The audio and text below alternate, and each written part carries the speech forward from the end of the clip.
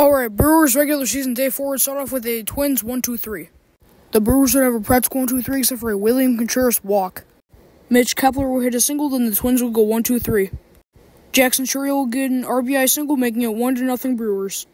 Sal Frelick and William Contreras will get back-to-back outs. The Twins will go 1-2-3 again. Christian Yelich will hit a solo home run. I tried to record it, but then my power went out. So yeah, 2-0. A Bryce Terang RBI double will make it 3-0.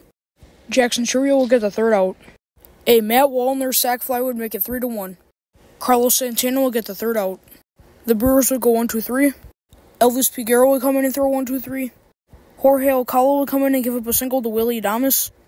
The Twins would have their third 1-2-3 of the game. Bryce Terang would get walked, and so would William Contreras. Hobie Milner would come in and give up a walk to Manuel Margot. A Christian Vasquez sac fly would make it 3-2 Brewers. Jay Jackson will come in and give up a walk to Jake Bauers. Yoel Payamps will come in and throw 1-2-3. Hey, how about a back-to-back 1-2-3? Abner Uribe will come in and give up a Carlos Correa walk. Then Carlos Santana, the former Brewer, would get the final out. Alright, the Brewers win 3-2. They remain undefeated at 4-0. And the Brewers respect the Brewers player of the game goes to Christian Yelich.